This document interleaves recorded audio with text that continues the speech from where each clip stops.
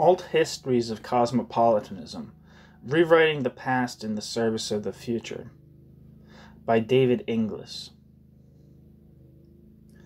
The intellectual field of cosmopolitanism studies has developed tremendously over the last 20 years. Like every intellectual field, it has narrowed its own origins, with the growth of such fields in part stimulated. Like every intellectual field, it has narrated its own origins, with the growth of such fields in part stimulated by debates and disputes as to what those origins may be. There are now readily available histories which endeavor to trace out the genealogy of cosmopolitan concerns from the ancient Greeks, generally taken as the original source of cosmopolitical reflections in the, quote, West, end quote, down until the present day. Such synoptic histories allow scholars in the field to come to forms of self-understanding vis-a-vis both valued intellectual inheritances and also legacies from the past to be rejected or avoided. But as with all such genealogies, after a while certain orthodoxies in narration can arise, with subsequent authors reproducing rather than interrogating the histories offered by earlier contributors. The history of a field can become frozen, reproducing unquestioned verities, instead of interrogating standard narrations. When standard narrations overly dominate more heterodox understandings of the roots and branches of the field, this threatens to close off opportunities for developing fresh foci and forms of thinking figures. The standard narration of the historical development of cosmopolitanism in the, quote, West, end quote, exhibits such risks. The standard narration that has become an orthodox one identifies the beginnings of cosmopolitanism in Greek cynicism and Stoicism. Nussbaum, 1997, examines the Roman adaptation of these ideas. Jumps to the 18th century, where the name of Kant is above all invoked as the greatest of all Enlightenment philosophers of cosmopolitanism. Identifies a decline in the 19th century of cosmopolitical concerns as European thought succumbs to the siren songs of nationalism. Sees a rejuvenation of cosmopolitical concerns after World War II, as political theorists and others identify post-war putatively global institutions like the United Nations as embodiments of Kantian concerns, with the story ending with the remarkable flourishing and diversification of the cosmopolitan intellectual field in recent times.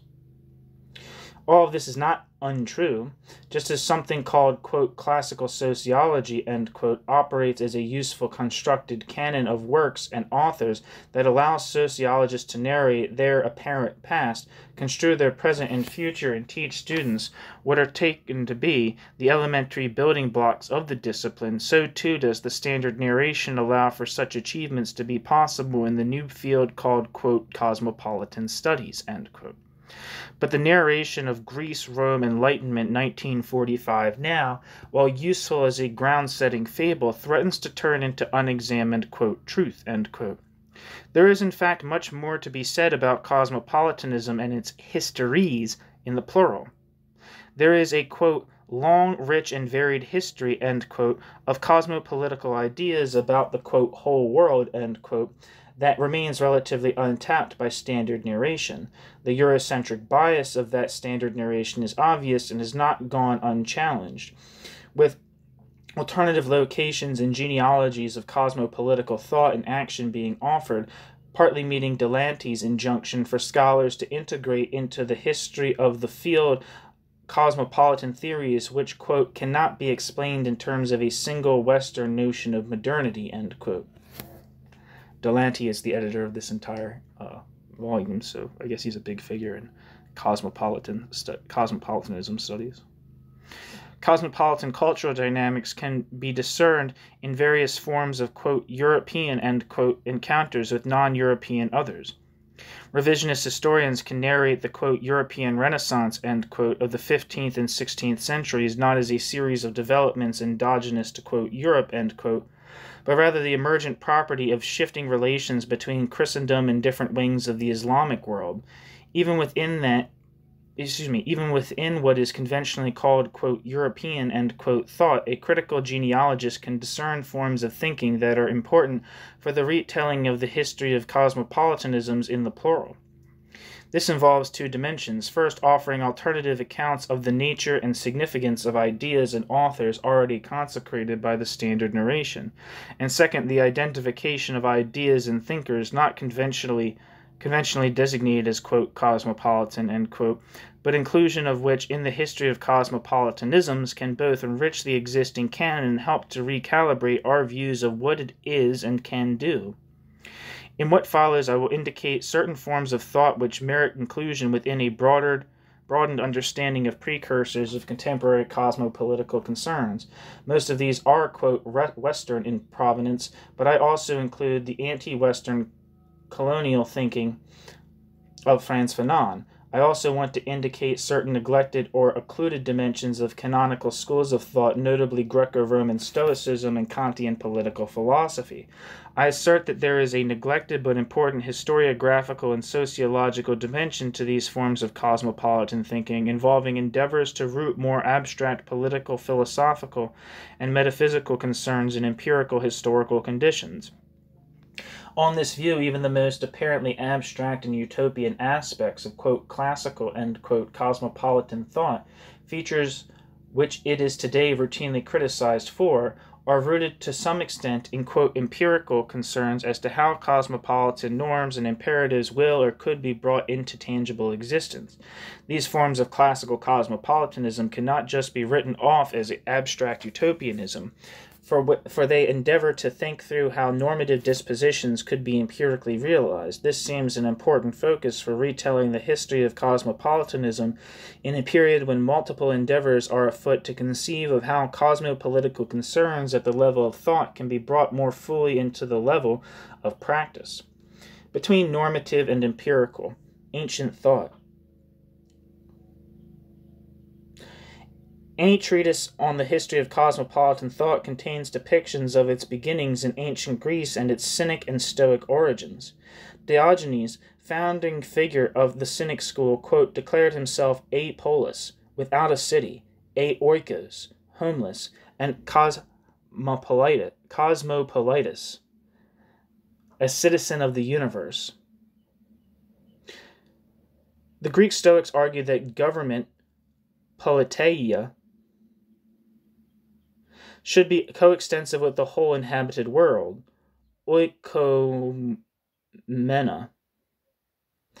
or the whole people, universe, or the whole cosmos, or the whole universe, cosmos, rather than being limited to a particular city-state.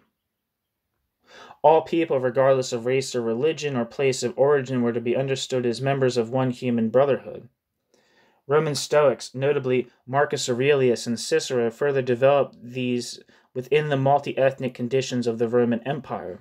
For Marcus Aurelius, quote, there is a world law, which in turn means that we are all fellow citizens and share a common citizenship, and that the world is a single city, end quote.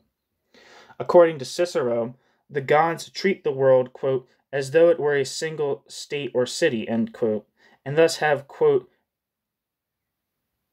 care for all men, bracket sick, end bracket, everywhere, on every shore and in every country of the earth, however far from our own homeland, end quote.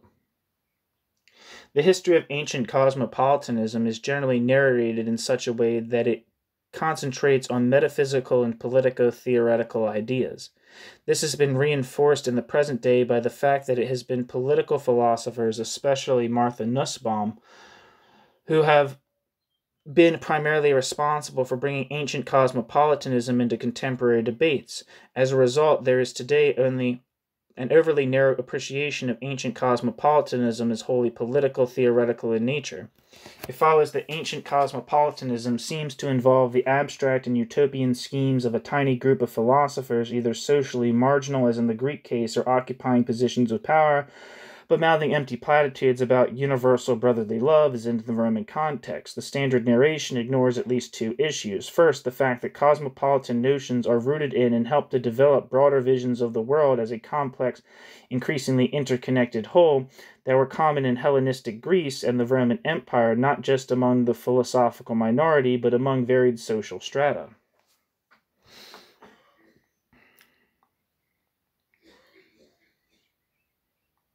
Second, the standard narration omits mention of a different stream of thought that draws upon but is irreducible to Cynic and Stoic cosmopolitical notions. This alternative current adapted cosmopolitical philosophy for historiographical purposes, a new kind of historiography called, quote, universal history, end quote, by its practitioners, grew out of the social conditions of the Hellenistic age. This, quote, was a genre for its time. It provided a view of history which was capable of giving an account of the entire new world opened up by the conquest of Alexander the Great, of incorporating the experiences of the barbaroi as something less than exotic, and of providing a sense of unity within diversity, end quote.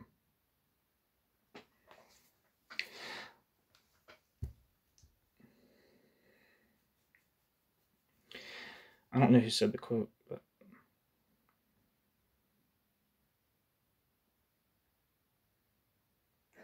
the guiding aim was to, quote, acquaint people with the meaning of the international experience which they were living out, end quote.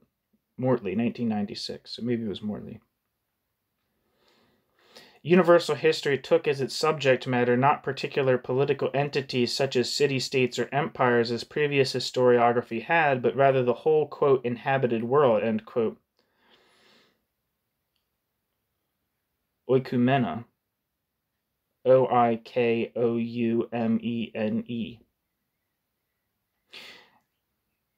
Endeavoring to narrate the intermeshed affairs of the whole world, not just part of it.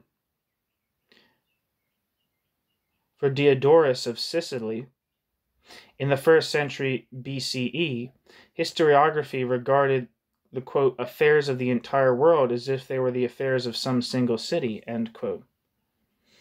The most ambitious and sophisticated of the universal historians was Polybius, writing in the middle of the 2nd century BCE. Tracing the history of Roman overseas expansion, he described the shift from an oikoumene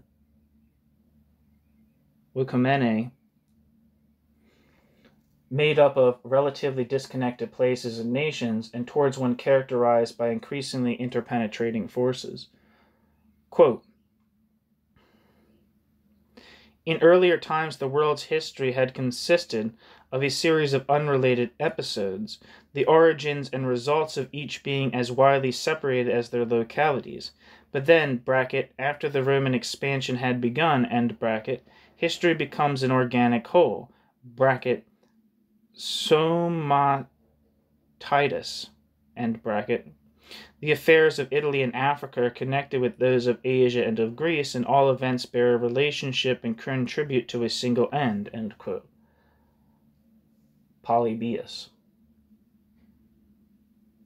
As a later interpreter noted, Polybius's vision held that, quote, the differences between the different states and different cities disappears. The world increasingly resembles a single place, end quote. While he drew upon Stoic political, theoretical, and metaphysical conceptions of the, quote, whole world, end quote, part of the common intellectual currency of the time, he moved beyond its understanding of that world being constituted of naturally and eternally separate places and polities towards a focus on the historical construction of the somatitis, oikoumene, the whole world being characterized by increasingly dense connectivity, a condition of complex globality. Here, then, is a very significant move beyond Stoic metaphysics and political theory, where the world is merely like one single state, but empirically made up of multiple polities, and where universal human brotherhood is just theoretical abstraction. For Polybius and other universal historians, the empirical world is moving in concrete directions towards making it really a single polity, and all the people within it citizens of one state. Of course, this is in part propaganda for Polybius's patrons, the Roman elite, but it still signifies a major empirical shift in Stoic-influenced thought, a shift ignored by the standard narration. Such a shift can also be seen in the Roman historian Plutarch, another figure not usually included in the cosmopolitical canon. In his account of Alexander the Great, Plutarch depicts standard, abstract Stoic themes of universal brotherhood. Quote, "We should consider all men to be one community and one polity," end quote. But to these considerations is added a strongly empirical dimension. Alexander is presented as that apparent anomaly, an activist Stoic, who endeavored to relinquish hitherto unbridgeable divides between Greeks and non-Greeks, bringing into actual existence the world state that had previously existed only in abstract potential. Quote, "He brought together into one body all men everywhere, uniting and mixing, men's lives, their characters, their marriages, their very habits of life. He bade them all consider as their fatherland the whole inhabited earth, and as akin to them all good men, and as foreigners only the wicked," end quote.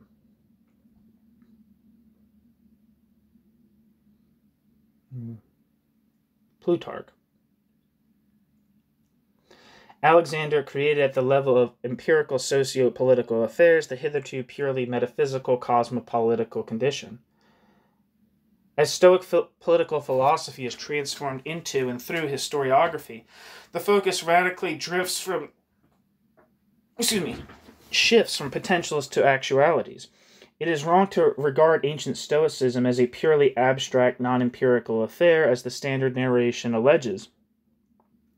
For when we broaden the horizon to include Stoic-influenced historiography as well as political theory, we see that the normative and empirical could be fused together and not always wholly separated. Between empirical and normative, Kant's philosophy. Regarding this light, later thinkers who took up the mantle of ancient cosmopolitanism cannot be regarded as simply prisoners of a tradition which was thoroughly non-empirical in nature. This point applies to Kant's famous appropriation of Stoic themes. In recent debates stimulated by the interventions like Nussbaum and Habermas, Kant has generally been portrayed as operating at a primarily political theoretical level, just like indeed implicitly, because of his indebtedness to his ancient antecedents. That has meant that historiographical, anthropological, and sociological dimensions of Kant's cosmopolitical vision have been seriously underplayed.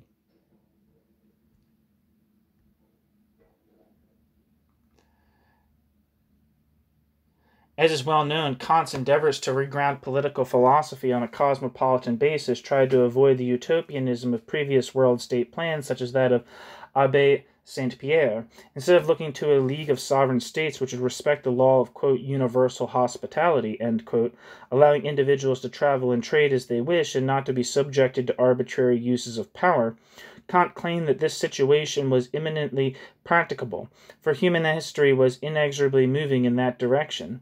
The end point of human societal evolution was a condition where different human communities had learned to live together without conflict arising between them. Against a Hobbesian view of the eternal nature of inter-individual and interstate strife, Kant contended that it was conflict itself which drove historical development toward its eventual permanently peaceful outcome. Humans learn over time from the experience of incessant warfare that the best means of meeting their interest, individual and collective, was to engage in peaceful association, not just within states, but between states too. One important empirical reason why this cosmopolitical condition eventually appears concerns the geographical limits of the planet. All humans have, quote, common possession of the surface of the earth, where, as a globe, they cannot infinitely disperse and hence must finally tolerate the presence of each other, end quote. Literally, world history involves initial human dispersal across the planet, followed by increasing interconnection between geographically disparate parts. It was warfare between groups which pushed some of them into even the most inhospitable icy and desert regions of the planet. The next stage is that nature, by placing, quote, each people near another which presses upon it, end quote, compels each group to, quote, form itself into a state in order to defend itself, end quote. Two cultural factors further provoke interstate hostility, quote, differences of language and of religion involve a tendency to mutual hatred and pretexts for war, end quote. Eventually, each group becomes so sickened by war that it wants to enter into the Pacific League of States. In addition, international trade develops over time and different states, quote, unite because of mutual interest. The spirit of commerce, which is incompatible with war, sooner or later gains the upper hand in every state. States see themselves forced without any moral urge to promote honorable peace, end quote. The tendency of world-level trading relations is that, quote, understanding conventions and peaceable relations, bracket, are, end bracket, established among the most distant peoples, end quote.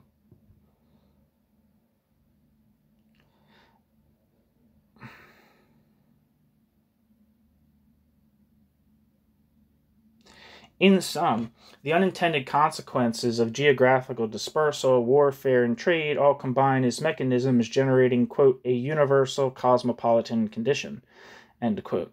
These are the empirical means by which a world-level moral community is beginning to appear, within which, quote, a violation of rights in one place is felt throughout the world, end quote. Regardless of where violations occur, the condemnation that follows is literally global in that it is the moral response of the whole world itself, understood as a single moral entity. Such a position, simultaneously normative and empirical, allows Kant the grounds to condemn European states which failed to observe the evolving world-level moral codes in their empire-building activities. Some European powers have gone to, quote, terrifying lengths, end quote, to subjugate other peoples and steal their lands. The downsides of international trade are also criticized from this vantage point. In Hindustan, quote, under the pretense of establishing economic undertakings, bracket, the British, end bracket, brought in foreign soldiers and used them to oppress the natives, excited widespread war among the various states, spread famine, rebellion, and perfidy, the whole litany of evils which afflict mankind, end quote. If colonialism is a facet of what we today call globalization, so too is the very world-spanning moral culture that provides grounds for colonialism's condemnation.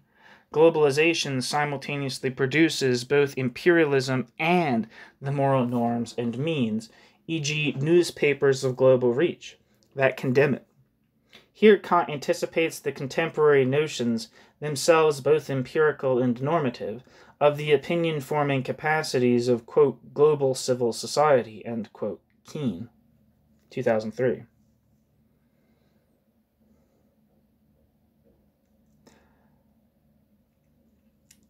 The broader point here is that in Kant there is a combination of the abstract cosmopolitical claims of Stoicism together with a historiographical attempt that in fact owes something to ancient historians, especially Polybius, to ground these in emergent world-level historical developments.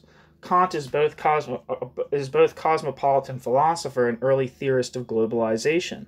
Cosmopolitan political and moral conditions are not abstract ideas, but the emerging expression of an ever more densely connected world condition. This aspect of Kant's theorizing needs to become much more acknowledged in the standard histories of cosmopolitanism than it is currently. In this regard, it is worth noting recent endeavors to present Hegel, apparently an anti-cosmopolitan thinker because of his alleged fetishization of the national state as the ground of morality, as offering a more substantially empirically grounded cosmopolitanism than does Kant. While the recuperation of Hegel exemplifies very useful rethinking of the cosmopolitan canon, it should not do so through the means of caricaturing Kant as an abstract political thinker devoid of empirical orientations and sensitivities.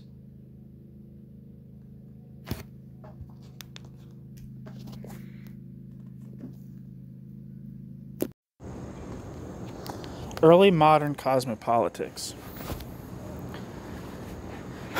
Having re-narrated two dimensions of canonized cosmopolitanism, ancient philosophies, and Kantianism, I will now turn to areas less recognized by the standard narration. A fertile ground for re-narrating cosmopolitanism is early modern Europe, even though at first glance it may seem unlikely. The early modern movement towards centralized states is well known, involving as it did the centralization of wealth and military might by states increasingly defined as, quote, national, end quote. The territorially bounded state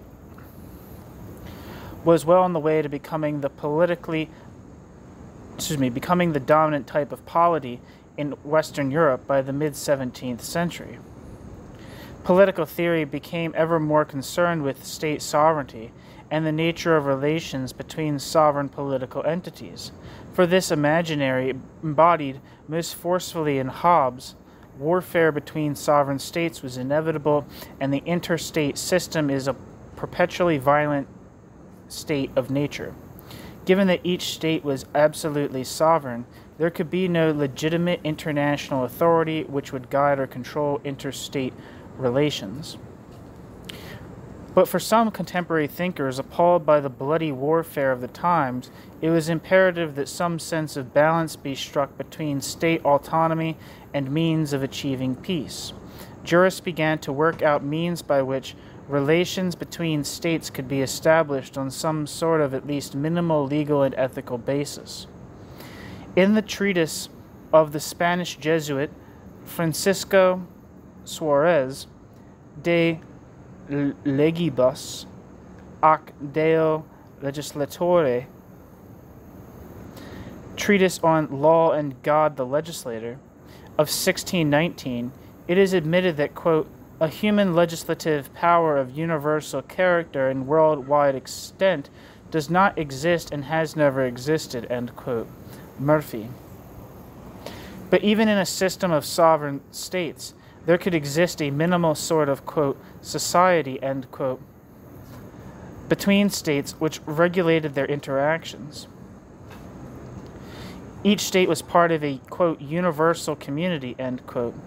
The human race, considered both as an animal species and as a moral entity, joined together by natural ties of love and mercy.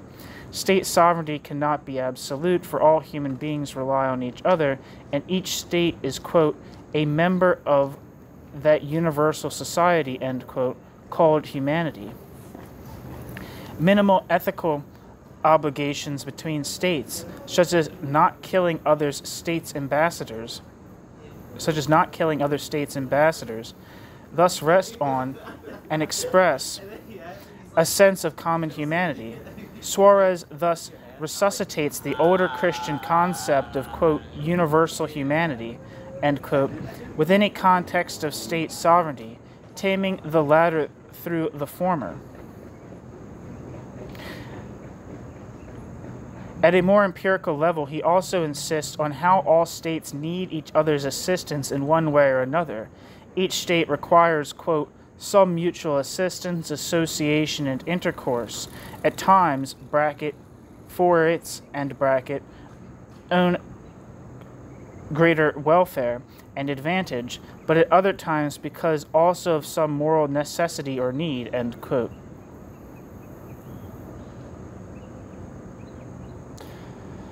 Suarez thus provides an embryonic account of an interstate division of labor, which itself is seen as necessarily regulating states' behavior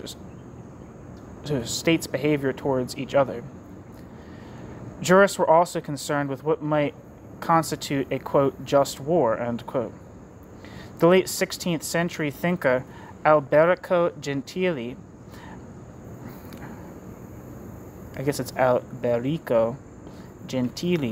drew explicitly upon Stoic notions of universal brotherhood amongst all people to argue that if a sovereign monarch was treating his subjects excessively unjustly, it was right for another state to intervene. For Gentili, quote, the subjects of others, bracket, are not, end bracket, outside that kinship of nature and the society formed by the whole world. And if you abolish that society, you will also destroy the union of the human race. There must be someone to remind, bracket, rulers, end bracket, of their duty and hold them in restraint, end quote. El Bellico Gentili. Here are the beginnings of a legal justification of international humanitarian intervention grounded on explicitly Stoic cosmopolitical principles. Another important figure here is the early 16th century Spanish theologian Francisco de Vitoria. He is perhaps the first Western legal thinker systematically and explicitly to have thematized the, quote, whole world, end quote, totus orbis, as an object of concern. Vitoria wrote about the legal and ethical aftermath of the Spanish conquest of the Americas, which, along with Portuguese imperial expansion east to Asia, had profound effects on contemporary understandings of the, quote, world as a whole, end quote, as an increasingly interconnected entity. At least that one was like a set, like, thing. Vitoria, Francisco de Vitoria, was concerned with relations pertaining between all peoples on the earth, not just within Christendom, as had been the focus of earlier thinkers.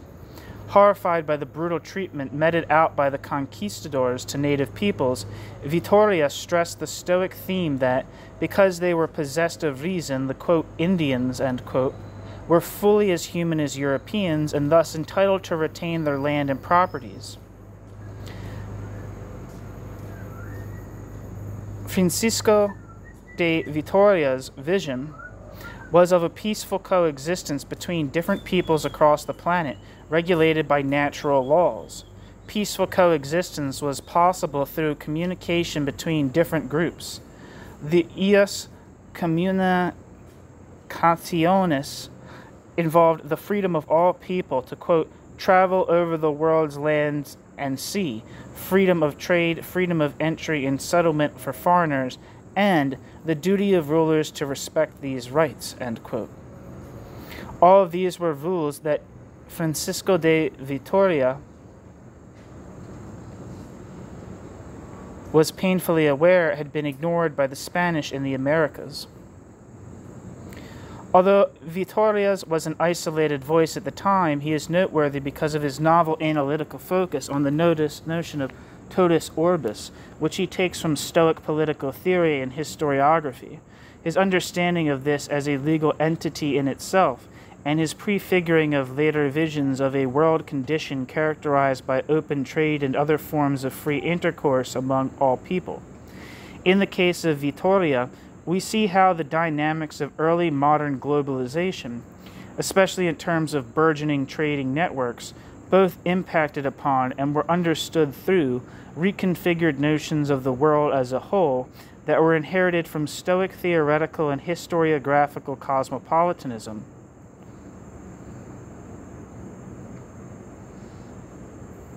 Vitoria's vision also explicitly connects cosmopolitan concerns to the depredations of European colonialism, a theme returned to by Frantz Fanon in the 20th century, as we will see below. Economic and social cosmopolitanism. If the emerging realities of embryonic world-level commerce and imperial plunder informed appropriations of Stoicism by early modern jurists, so too would the increasing importance of cross-planet trade be reflected in the cosmopolitical visions of the 18th century, as we have already seen in the case of Kant. It is wrong to limit the history of cosmopolitan thought only to the canonized 18th century political theoretical writers. The cosmopolitical responses by other sorts of authors to what were viewed as the increasingly cosmopolitan conditions of global trade should be mentioned.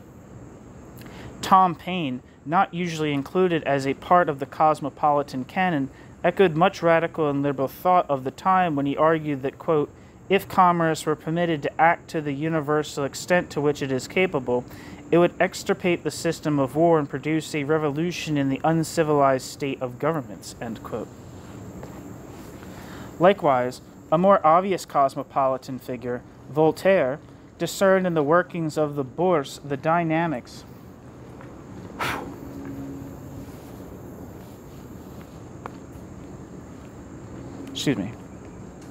Likewise, a more obviously cosmopolitan figure, Voltaire, discerned in the workings of the Bourse the dynamics of interstate, intercultural, and even interreligious cooperation and harmony. In the stock exchanges of Amsterdam, London, Surat, or Basra, the Geber, the Balian, the Jew, the Mahometan, the Chinese deist, or deist, I think it's deist, Brahmin, the Greek Christian, the Roman Christian, the Protestant Christian, the Quaker Christian trade with one another. They don't raise their daggers against each other to gain the souls for their religion. End quote.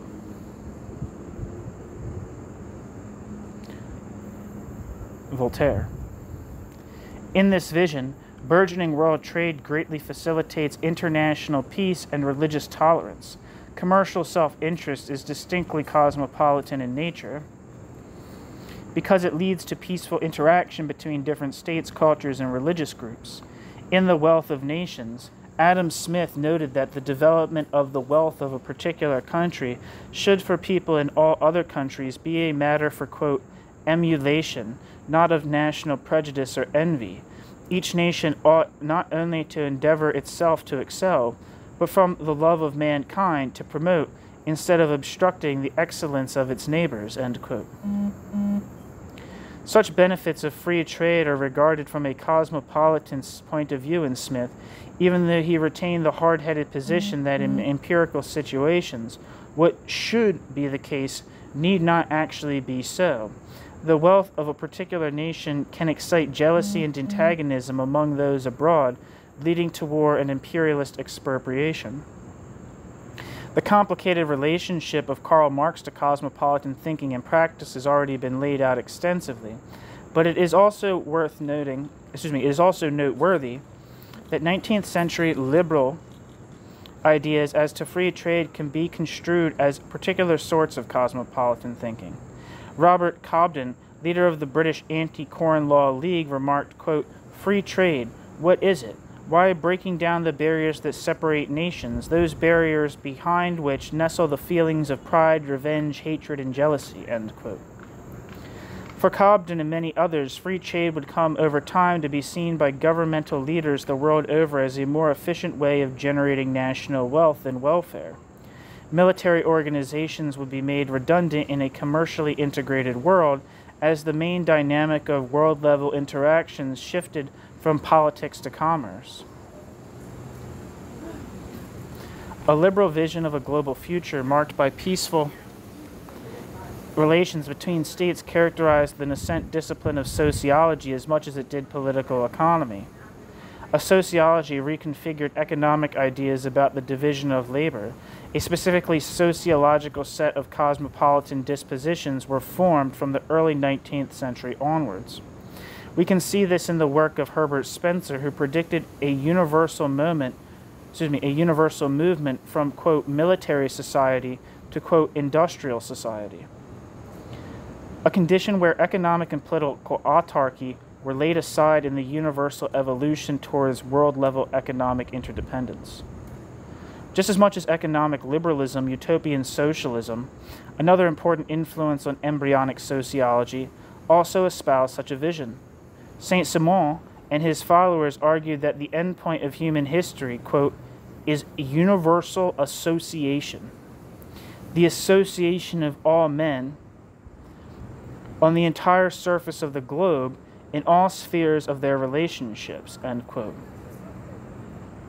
The Stoic idea of, quote, humanity as a whole, end quote, is here recalibrated to become a product of the emerging global division of labor, such that over time, quote, the various nations scattered over the face of the earth shall appear only as members of one vast workshop, working under a common law for the accomplishment of one and the same destiny, end quote.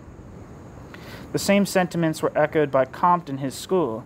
The analytic object of Comtean sociology is an explicitly cosmopolitan one, again indebted to Stoicism. The mass of the human species, whether in the present, the past, or even the future, bracket which, end bracket, increasingly constitutes in every respect, both in space and in time, an immense and eternal social unity, whose diverse individual or national organs, which are continually united by a close and universal solidarity, inevitably cooperate in the fundamental evolution of humanity." End quote. Auguste Comte.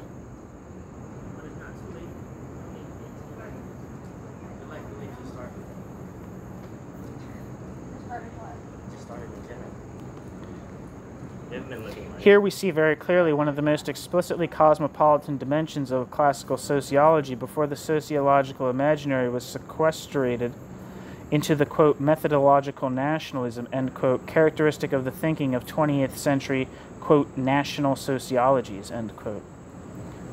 Chernilo.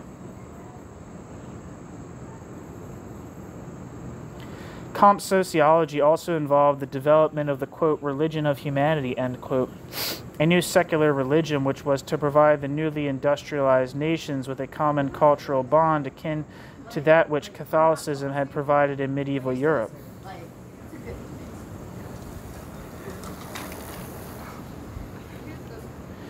As Boas summarizes, quote, Comte believed that human beings could be educated into acting with the same pacific motives toward other nationalities that they seemed to have toward their fellow citizens. Nations would learn to gather for mutual support. A byproduct of this arrangement would be universal peace, for war can be organized only for one's country, whereas labor becomes an instrument of humanity as a whole. The industrial state makes all nations spontaneously converge by assigning to each an end which can become universal, because it always remains external to any one nation. The exploitation of the natural resources common to all nations involves a division of labor equivalent to what one sees within separate societies. Such exploitation would be impossible without international cooperation, end quote. Such Comtean sentiments are found in another key sociological work, Durkheim's The Division of Labor in Society, which can be viewed as that author's first attempt to propound a specifically sociological as to an economic or political theoretical cosmopolitanism attuned to the socio-economic political conditions of the day. In the famous account of burgeoning social complexity, actually I think it's pronounced Durkheim. Get out of here, squirrel. I ain't your friend. Goddamn squirrels. I'm at school, so I'm on campus, and the squirrels on this campus are very people-friendly. But some people like it, and maybe I like it if I'm in the proper mood. But I'm in reading mode now, dude. Don't fuck around, squirmy little things.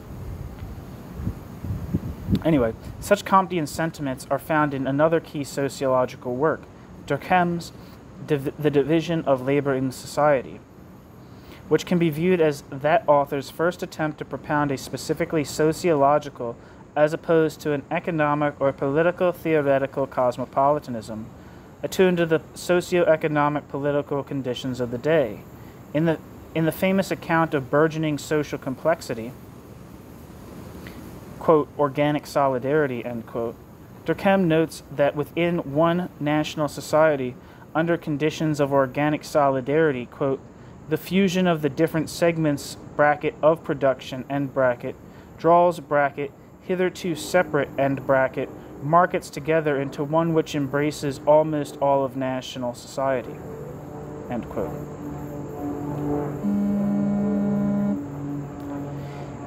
Quote, Neal's calling me.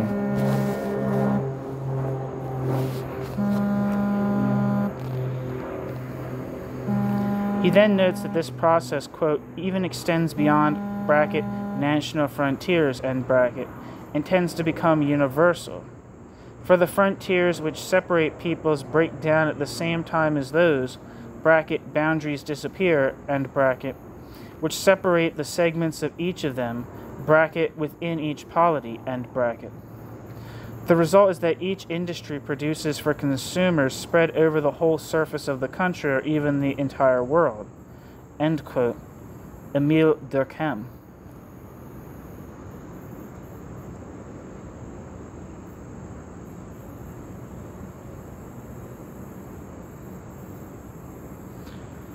Thus, quote, national level, end quote, organic solidarity develops at the same time as, quote, international level, end quote, organic solidarity, leading to an ever more complex web of worldwide socio-economic integration. Although generally unremarked upon until recently, it is clear that Durkheim's mature socio-political project was to formulate a brand of cosmopolitanism which would develop Saint-Simonian, Comtean, and Kantian ethical dispositions, grounding these empirically in the emerging tendencies of world-level socio-political order. His position is summarized in an address given at the Paris Universal Exposition of 1900. Quote, doubtless, we have towards the country in its present form, and of which we in fact form part, obligations that we do not have the right to cast off. But beyond this country, there is another in the process of formation, enveloping our national country, that of Europe or humanity. End quote. Luke's. Oh no, end quote, Emile Durkheim. I guess that's quoted in Luke's. This view is elaborated in lectures Durkheim first gave in Bordeaux between 1890 and 1900, where he considers the apparently contradictory notion of, quote, world patriotism, end quote, endeavoring to take into account the apparently rigid realities of the contemporary international system while trying to raise the system to a certain ethical level, a la the efforts of the early modern jurists and Kant. World patriotism does not involve modes of affiliation to a putative, quote, world state, end quote, which he admits could only arise in the very distant future. Instead, it refers to a situation where each state encourages the highest moral sentiment among its citizens. Each national government endeavors, quote, not to expand or to lengthen its borders, but to set its own house in order, and to make the widest appeal to its members for a moral life on an ever higher level. Civic duties will be only a particular form of the general obligations of humanity, end quote. Durkheim points toward a, quote, world culture, end quote, constituted of certain general moral codes which is contributed to by particular states and which is observed by all of them with specific national colorings.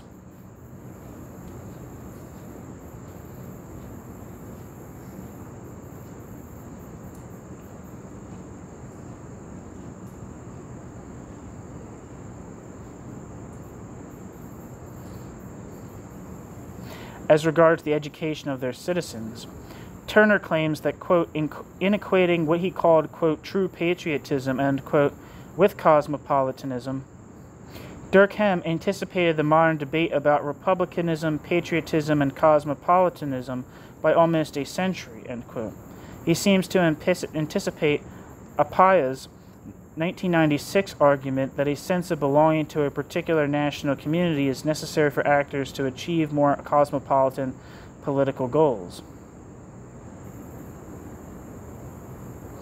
And Habermas's idea of, quote, constitutional patriotism, end quote, as a way of reconciling actors' orientations and responsibilities towards, quote, cosmopolitical, end quote, institutions like the United Nations, and their feelings of national identity. Durkheim, like Kant before him, wished to root his political philosophical position in empirical world-level social conditions, this involving a move from political philosophy alone to historiography and sociology. This is what the late masterwork, The Elementary Forms of the Religious Life, published in 1912, set out to achieve. With an embryonic theory of globalization underpinning the account of world moral culture and political cosmopolitanism he had outlined elsewhere. In the book's later chapters, there is an account of the sociological reasons whereby a world-spanning cosmopolitan moral culture has developed at the present time. Durkheim argues that the case of the emergence of intertribal, quote, international life, end quote, in Aboriginal Australia mirrors the emergence of a global moral culture in his own time. As different tribes or nation-states interact ever more closely in conditions of organic solidarity, they create shared moral forms, such as commonly held divinities, totems and taboos, to which they all became obligated. Those who break the rules of this emergent global moral order are shunned, just as the civilized nations condemned the aggressive imperialism of Germany during the Great War. It is particularly through common rituals and shared ceremonies that this moral culture is created, developed, and reinforced. The intertribal social dynamics discernible in the Aboriginal case are mirrored in the international dynamics of the present day, with new senses of cosmopolitan morality being created through, for example, the participation of multiple nationalities at international expositions and congresses. The upshot is that today, quote, there is no people, no state that is not involved with another society that is more or less unlimited and includes all people. There is no national life that is not dominated by an inherently international collective life.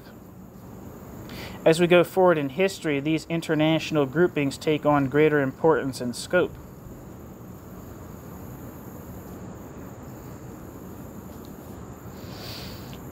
End quote. Emile Durkheim. Here again can be discerned a concern not just to unite the normative and the empirical realms, but to ground the former upon tendencies in the latter in order to avoid accusations of abstraction and utopianism. In this sense, Durkheim was more powerfully Kantian than he has often been given credit for when we regard the Kantian project in the manners proposed above.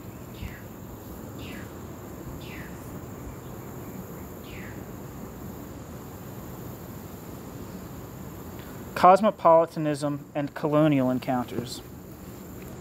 1 second. Let me check. I gotta check my phone real quick.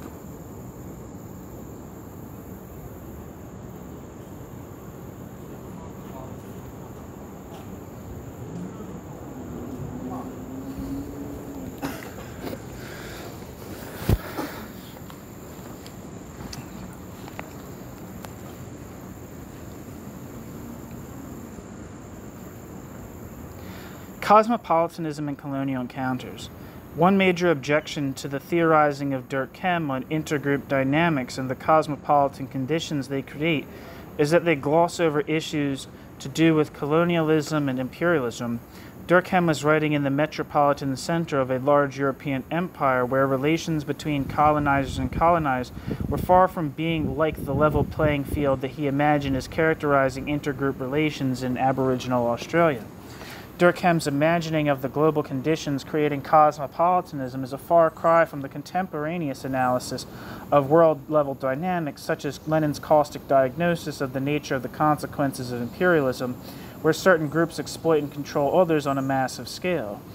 For contemporary post-colonial critics, Durkheim's position seems far less convincing as an understanding of how the world actually works than does that of Vittoria several centuries before.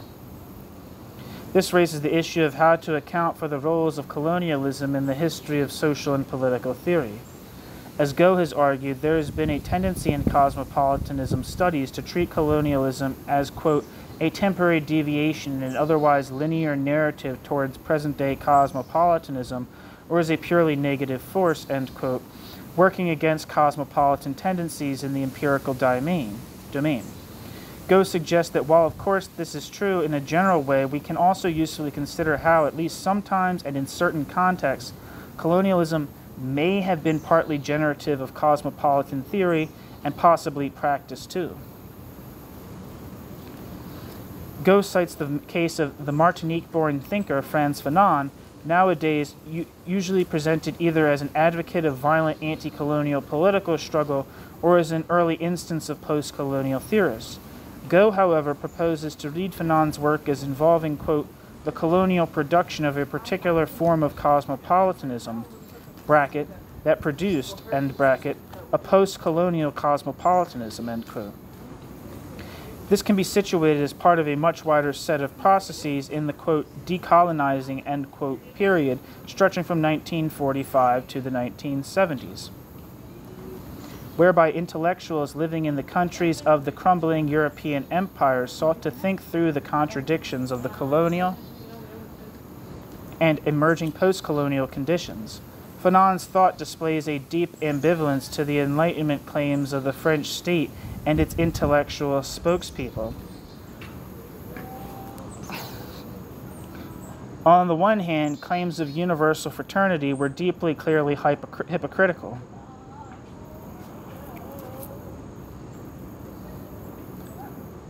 On the one hand, claims of universal fraternity were deeply, clearly hypocritical, mouthed by the same white officialdom who were engaged in the most egregious acts against subject non-white populations.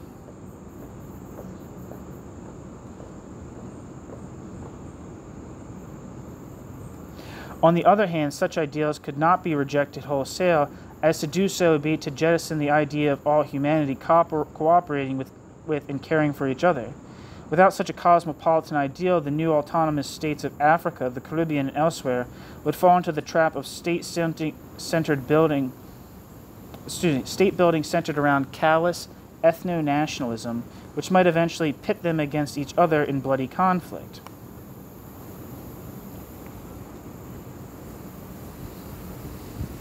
The challenge, therefore, was to purge cosmopolitan sentiments of universal fraternity of the Eurocentric baggage that had built up around them throughout the era of the European empires.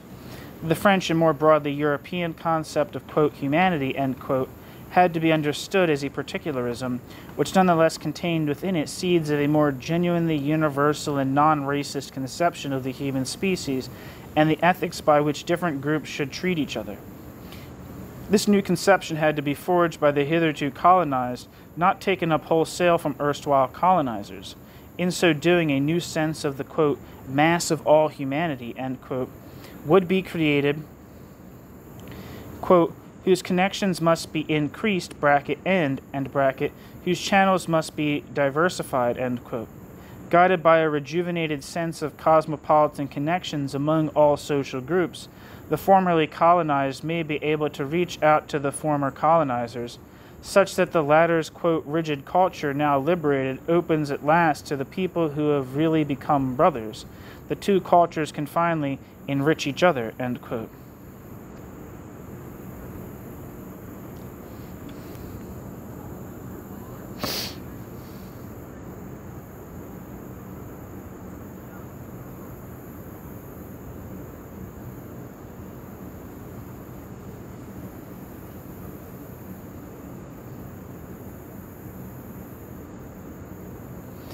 In many ways, the cosmopolitan hopes of Fanon in the 1960s for reconciliation between colonizers and colonized did not come to pass.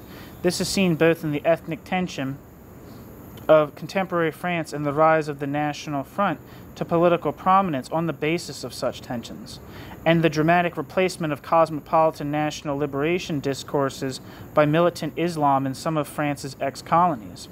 Instead of the increasing cosmopoliticization of reality hoped for by Fanon, societies around the world seem to be moving in ever more decosmopoliticizing directions. Nonetheless, Fanon's message remains an important one. He saw the necessity of tempering nationalism, here the nationalism of newly emerging nations onto the world stage, with cosmopolitan dispositions. In this sense, he was not very far from Durkheim. Nationalism can, under certain circumstances, work, quote, as a basis for its own supersession, end quote.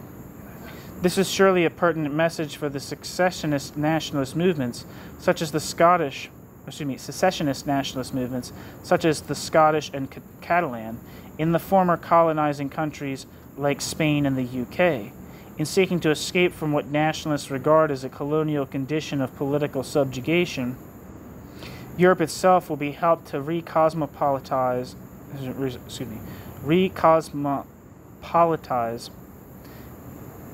if these new nation-states